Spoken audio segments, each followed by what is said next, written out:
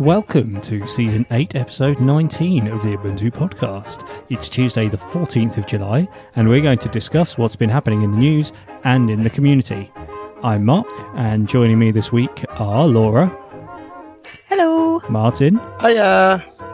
And Alan is off sunning himself somewhere this week, so instead we have Mr. Joe Ressington joining us once again. Hi, Hello. Joe. I was going to say hiya, but I'm afraid I was beaten to it. Oh, you can.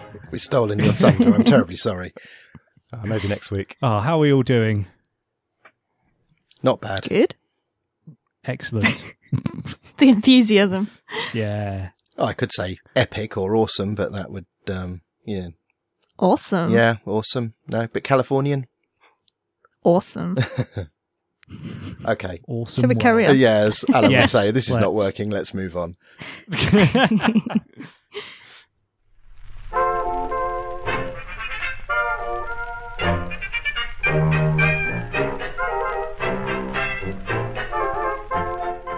And it's time for some news.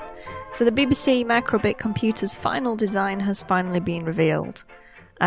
It's a pocket-sized computer that's to be given to about 1 million UK-based children in October, and it features a programmable array of red LED lights. Now has 2 buttons and a built-in motion sensor. And yeah. No battery. And no battery. Has anybody seen one of these? Only Not- photographs. Yeah. Oh, God, There they're was very small, aren't they? Yeah, the code bug, which looked a lot like the original like pictures they published for this. I think I've seen some people like reviewing those, but it's got the same sort of LED matrix and similar stuff, but it's slightly different, I think. Yeah, it seems to be a mixture of good news and bad news. The good news being that school children are going to have something to hack and get coding on, Yeah. and also that it's going to be open hardware. They're going to release all the specification for it. But the potentially bad news is that the only way to program it is through a website, which is presumably some sort of proprietary software, and you can do it on a mobile phone as well, and push the code to it via Bluetooth. So it seems like a missed opportunity to teach children about software freedom and open source. I think they won't really be caring about that. It'll just be, they don't care how it's working. They just want to make it work. Yeah. I mean, I do think that it's the being able to write the code on the mobile phone and push it via Bluetooth. I think that's actually quite a nice touch, considering that it's like such a small portable device. Being able to just, basically you can carry around your whole development kit in your pocket, which is kind of cool. But yeah, also, Microsoft are providing the development tools, which again, I mean, yes, good on Microsoft to be supporting this kind of thing, but I can't help but question their motives. So, does this interface with the Raspberry Pi? Well, it's got some GPIO pins, I believe, so I'm sure you could connect it to a Raspberry Pi if you wanted an LED matrix on your Raspberry Pi. So it doesn't have space for battery. So No. if you are programming it from your mobile phone on the move, how do you power it? Apparently, you can power it with like AA or AAA batteries. I think. Just plugged in. I guess they have to. Well, it's got a micro USB connector, so I guess they're going to have some sort of add-on battery pack for it. But originally, it had built into the board space for a button cell battery on the back. But yeah, it doesn't anymore. I saw one story say something about they were worried that small children would swallow the batteries or something. Oh, that was right. Choking yeah. hazard, yeah. Yeah. So, has anyone read what age children will be receiving these? When it was originally announced, I think they said year 7, so that's 11, 12. Yeah. Okay. So I can't get they're not excited that about children. this, but it sounds like in the future, Alan may be able to wrestle one off his daughter and actually find out what it's capable of doing. Well, yes, we'll have to see in October, I suppose. Yeah. Well, there is talk that by the end of the year they will be on general sale as well. So Yes, it's of course. open, and with it being yeah. open hardware as well, presumably anyone could make one. So Yeah, that was the other Good change point. I saw mentioned, because we were debating whether or not it was open hardware, but this time round that's been sort of clarified that it is going to be open. Yeah.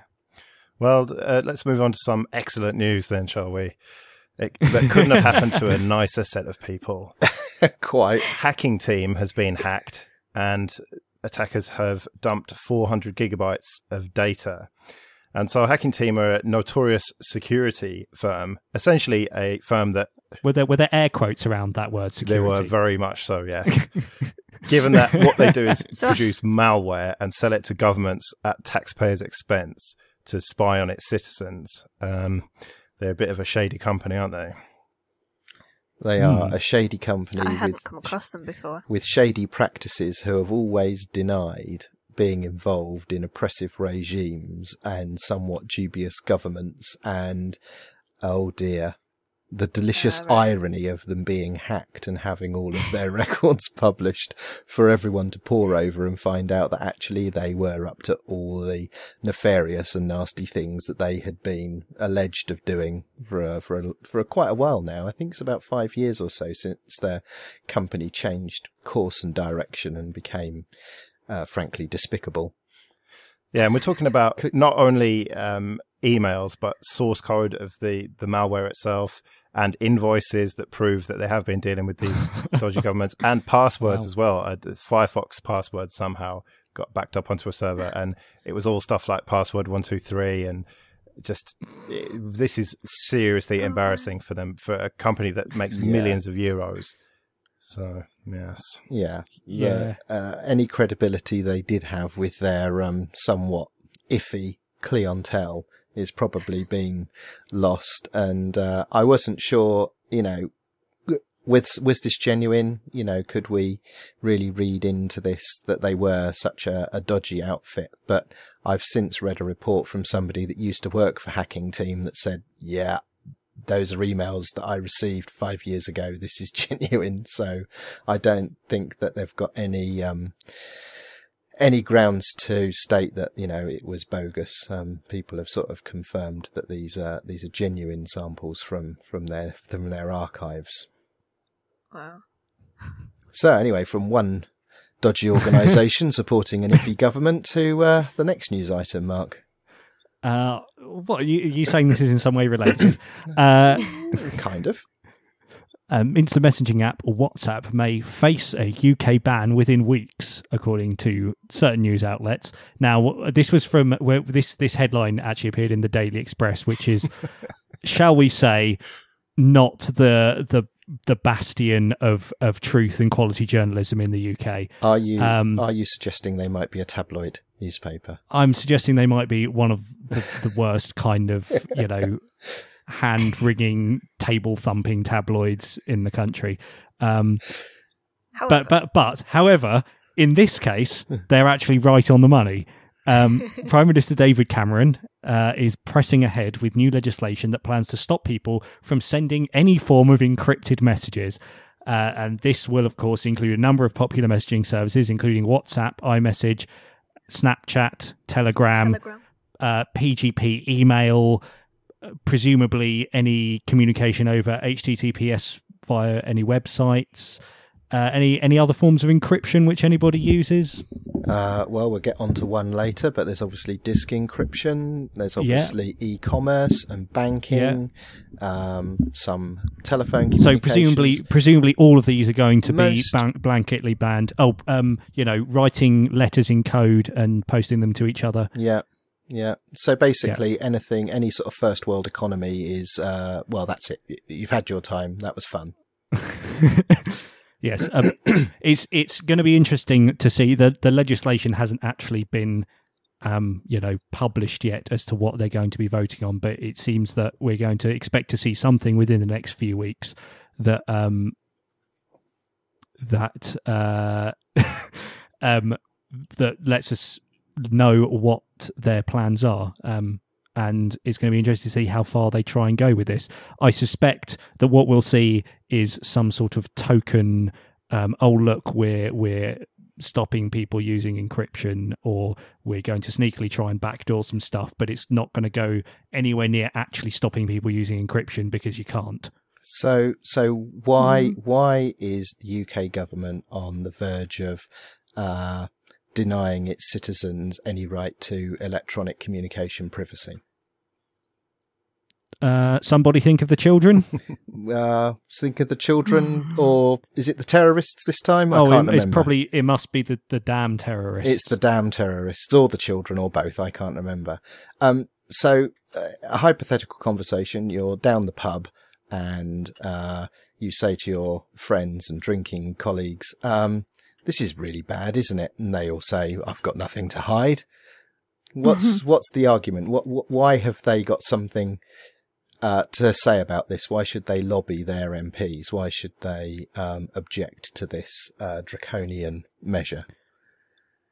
Because it doesn't matter if you've got something to hide, you've got the right to privacy. And on a practical level, everybody has some kind of conversation that they don't want the whole world to see, even if it's just bitching about a colleague one night on, I don't know, Facebook Messenger or something. They wouldn't want that published somewhere, probably. Yeah. So one of the examples I used was Facebook Messenger, family using Facebook Messenger to exchange photographs of the children in the family, which may have high degrees of flesh tones in them because young children have a habit of taking off all their clothes and running around in the garden butt naked. And, if all of these messages are now being intercepted and scanned for goodness knows what, think of the children, then is your account now flagged up because you've got messages pinging backwards and forwards that have a flesh tone percentage that makes them look questionable? Or equally, if the encryption on those messages has been weakened, what's to say it's only the government who are able to listen in? Quite. And even if it was only the government, I can't speak for our government, but I know that there are publications in North America that have proven that security service personnel have been less than discreet, giving themselves free access to the data that they have at their fingertips for a jolly good laugh. So, yeah, I think we've all got something to hide in one way or another. But also, companies will want it for IP and, confidentiality of product releases and things. Yeah. But, as soon as the government's prepared to pass all of their communications in the clear, then I think we can all, get behind this. This is true. Yes. So in conclusion, get angry, write your MP. Yeah, yes. And it's one of these things where I worry that maybe there's not enough people that have got an opinion about this that understand how this is eroding our civil liberties, and that this is just another step down a path. And whilst some people may not object to this, it might not be the next thing, but maybe the next thing and the next thing after that is actually the thing that they start to worry about. First they came for WhatsApp and I did nothing. Yeah, exactly. Yeah, exactly. There's a slogan. I'm sure there's a logo and a banner that could be built around that. If only there was a free culture and conference in the UK where such a banner could be put up. I don't know. I mean, this is the kind of thing that org lobby about. Yeah. So, I mean, one thing would just be to show people like David Cameron and other people what it means to them, because I'm sure they use WhatsApp and that kind of thing. Well, I think that there has been a vote on that Express article, and there has been unanimous outrage. When I last looked, it was 90%. Just like every Express article. Yeah. But uncharacteristically, it was 90%. This is absolute lunacy, and why would we do this? Anyway, so there's a new release of Oracle VirtualBox 5.0, which is soon to be banned in the UK because it now supports encrypted disk images, which you could use as a means of exchanging messages backwards and forwards. But aside from that little snafu, it looks like quite an interesting release in that it now has paravirtualization support for Windows and Linux guests, which means that in addition to using the usual virtualization backends that have been available in VirtualBox, you've now got the option to switch between KVM and Hyper-V. Because it was used QEMU before, didn't it? If I remember that correctly, or was it its own thing? It was its own thing, but it supported the different disk images from a lot of the different virtualization platforms. But this is now the actual... you can use it to manage virtual machines on different hypervisors? Yeah, or you can create virtual machines that are using the different hypervisors, which is great because my only issue with VirtualBox of late is that it's really quite slow when you compare it to something like KVM. Yeah. And now with a simple drop-down menu, you can change the virtualizer to KVM, and it goes lots faster. So yes, it is much faster. You've got a choice of hypervisors, and if you use the extension pack, which is not open source, that gives you access to USB 3 devices, which is nice, and then disks can now be encrypted, which probably makes things a little bit awkward in the UK, but you know, for those of you that live in the free world, rock on. And Microsoft has become the first 2015 gold contributor to the OpenBSD Foundation. Oh. And this is after announcing support for SSH, specifically OpenSSH, which is an OpenBSD Foundation project, I think. That's right. Is that right? Yeah. Cool. Yeah. So they're the first ever. It says first 2015, but the first ever gold contributor? Which isn't massive amounts of money, but it's the thought that counts in this case. Yeah. Well, it's also the money that counts in terms of keeping it secure. Yeah, because Theo Durat was in financial difficulty about this time last year, and they were really struggling to keep all the different build servers on for OpenBSD. So a number of the larger organizations, such as Google and Facebook and now Microsoft, are now not paying vast amounts of money in terms of their personal worth, but significant amounts of money to actually keep OpenBSD afloat. And in particular, I mean, who doesn't use OpenSSH? I mean, that is a cornerstone of, network management for the whole open source world. And now Microsoft have embraced SSH in PowerShell, or as I've now learned among hipster circles, it's known as POSH. That's why Microsoft are now contributing to OpenBSD, because they're going to be using OpenSSH. Shame that's going to be banned though, because that uses encryption. Oh, that's unfortunate. Yeah. Oh, fiddle. Oh well. This isn't really workable, is it? Never mind. We've still got FTP and Telnet, so all is not lost. Right, moving on then. We talked about, or you guys talked about, the right to be forgotten, which is an EU directive that means that if you write to Google and ask them to remove you from their search results, they will sometimes do it at least. And it turns out that 95% of the privacy requests are from citizens out to protect personal and private information, not politicians and criminals and public figures like you would expect. Oh, so that's actually quite good. Kind of vindicates the whole purpose of it, really. Yeah, I suppose so. Yeah. Oh. And about, I think it's nearly 40% of those are granted and 40% aren't. What happens to the other 20%? Pending, I don't know. it says. So there's like a woman whose name appeared in a prominent news article after her husband died. Yeah. Somebody wanted the removal of her address, which seems fair. Mm-hmm.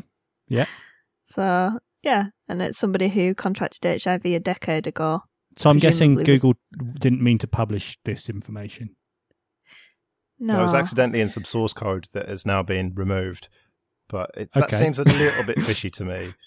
Yeah, something funny kind of thing to put in source code. Maybe this is the Guardian not using the term source code correctly. Well, no, the source of a web page it was, I think. Oh, I see. Oh, okay, interesting.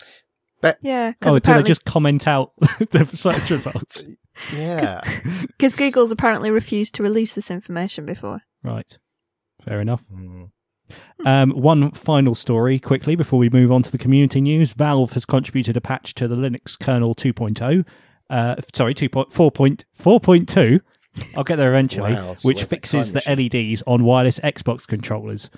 And this code previously existed in SteamOS, and they're now porting it to the mainline kernel. If only Tony was here to tell us about this exciting gaming news. But basically, if you have a wireless Xbox controller and a little adapter, the USB adapter to connect it, at the moment, what happens on an Xbox is you turn it on and one of the 4 LEDs lights up to show which number controller it is.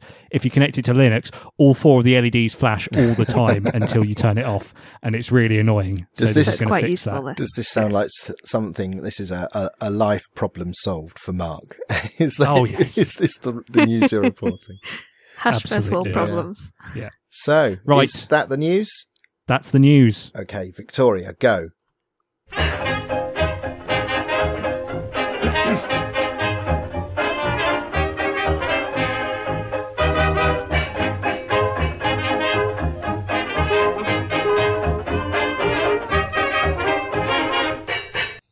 Thanks, Victoria. So now we've got some community news and events. Specifically, on the 5th of December, there's the Cambridge Computer Laboratory, there's a Pi Wars. Has anybody been to Pi Wars? Sounds messy. Sounds like something I should have been to. Joe, it sounds like something you should have been to as well. So a Raspberry Pi powered robotics competition. Robots. Oh, like Robot like Wars. Robot Wars. Awesome. Yeah. Looks quite cool, actually. September the 18th. Oh, wife's birthday denied. No, 5th of December. You're reading the wrong one. Oh, am I?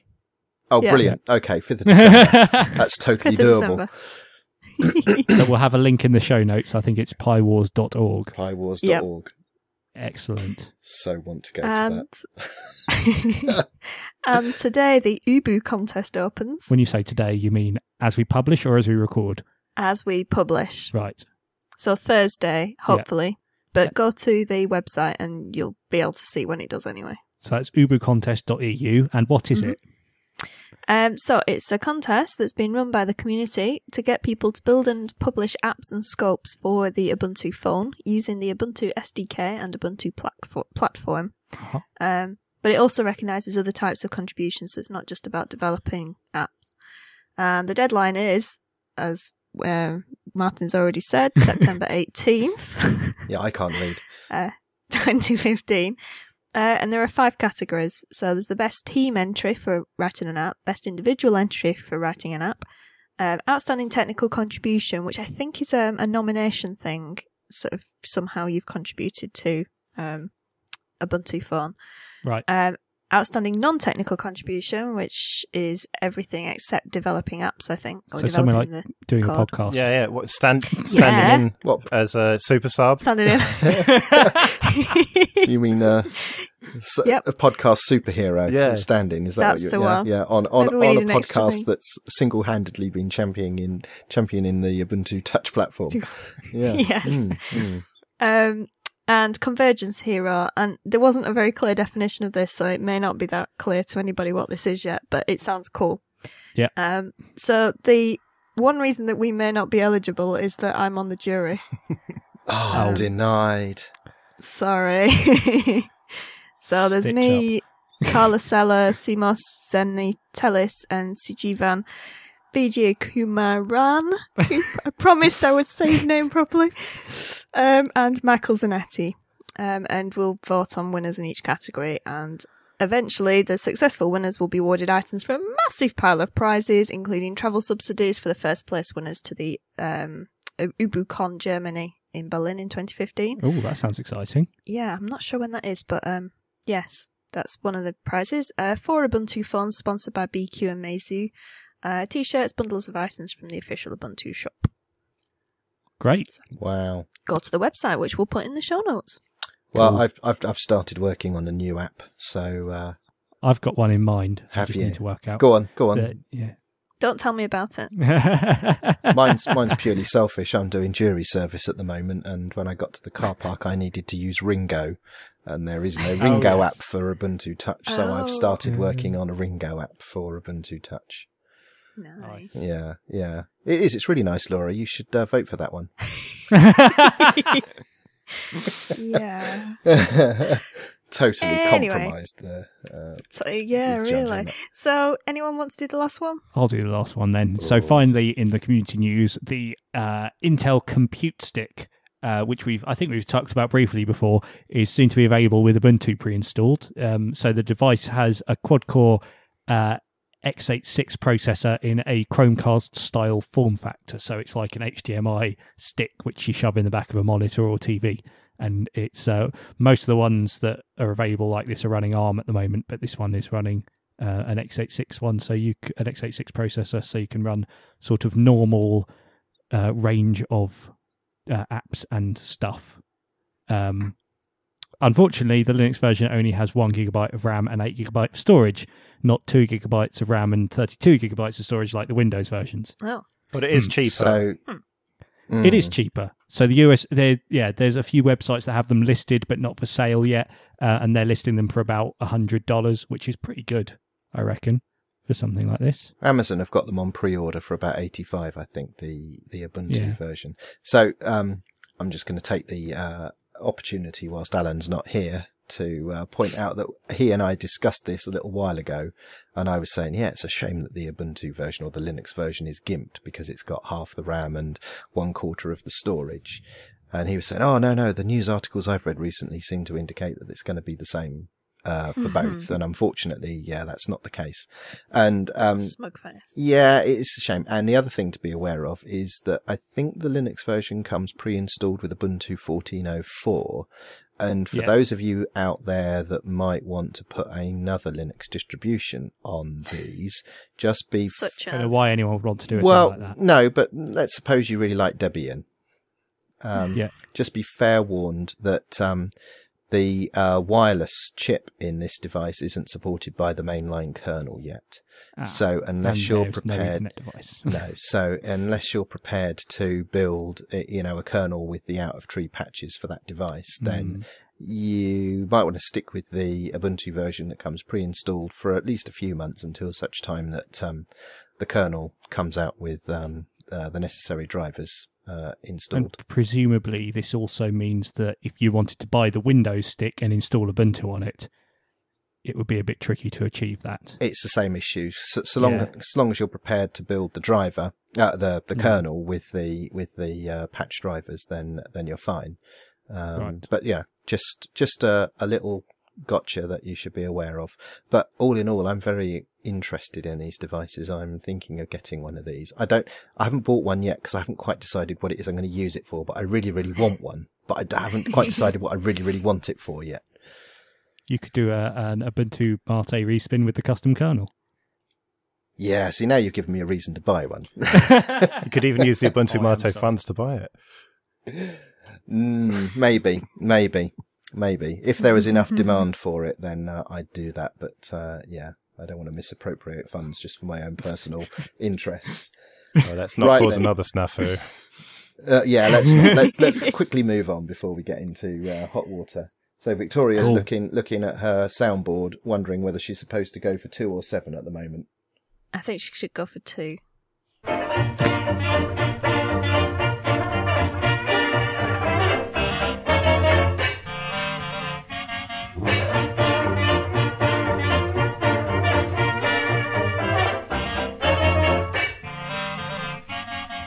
Right, that's all for episode 19. So thank you for listening. We'll be back next week when we're going to be talking about Google Cardboard, and we'll be bringing you some GUI love, and we will talk about your feedback. In a nice way. In a nice way. Not behind your back, about your feedback. Yeah. About your feedback. Well, we're not going to be talking directly to you. Right. You know, if Samantha was here instead of Victoria, she'd probably be playing some music. By about now. Yeah.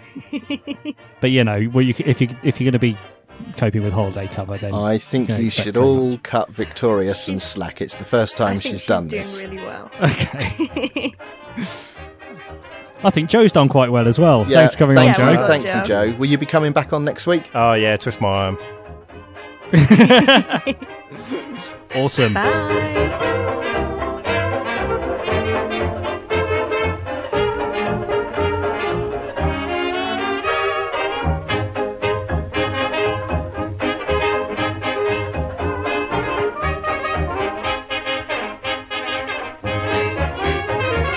Right, Victoria says it's time to stop.